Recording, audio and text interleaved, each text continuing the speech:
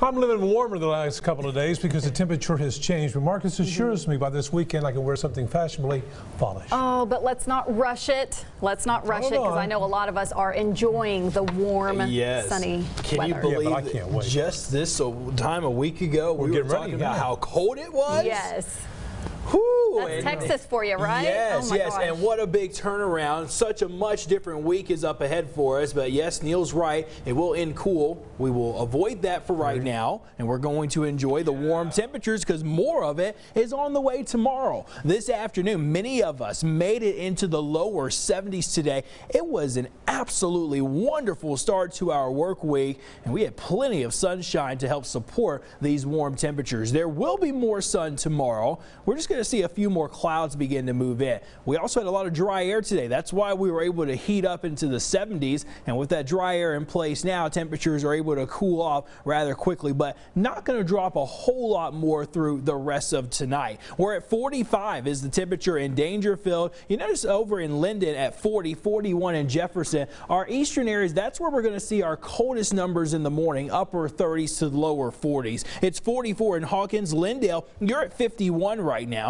Overton at 48, Henderson at 45, 46 in downtown Jacksonville. Notice Nacogdoches at 44, 47 in Kennard, still holding on to 54 in Crockett. Trinity at 49 at this time, 44 in St. Augustine, and Hemphill reporting a temperature of 46. So only going to drop down into the mid and lower 40s. This 46-degree reading will be the morning low in Tyler as we start tomorrow. Outlying areas, lower 40s, and even as I mentioned, a couple of upper 30s will be possible, but everybody is staying above freezing. We are starting to see that dew point begin to come up just a little bit more. Another great event happening for tomorrow, and that's the NJCAA Division I soccer tournament. It got started today with day one of pool play. Tomorrow things kick off at 10 a.m. over at the fields at Pat Hartley over at Tyler Junior College. 61 at 10 o'clock, and by 5:30, that's when the last game is scheduled to take place. A temperature of 72. In between there, we're going to make it into the mid 70s for tomorrow afternoon. It's going to be warm all across East Texas. A southwest wind in the morning, turn a little bit more southerly as we get into the afternoon.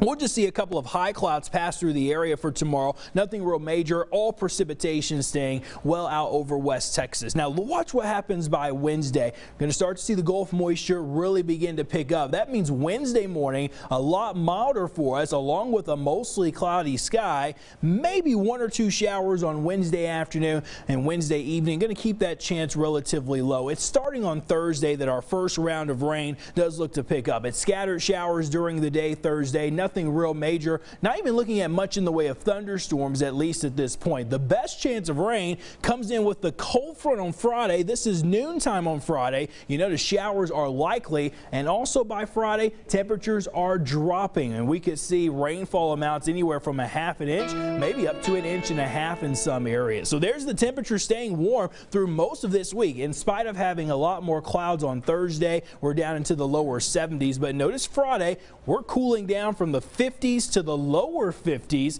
by Friday afternoon with rain likely. Hopefully the system is out of here just in time for the weekend as we'll look for some milder temperatures to return. Here's Deep East Texas. Another great day up ahead for tomorrow, but starting Wednesday, some low rain chances, not a lot, but Thursday and Friday you can count on likely seeing at least some rainfall. All right. A little something for everyone there, Marcus. Yes. Thank you.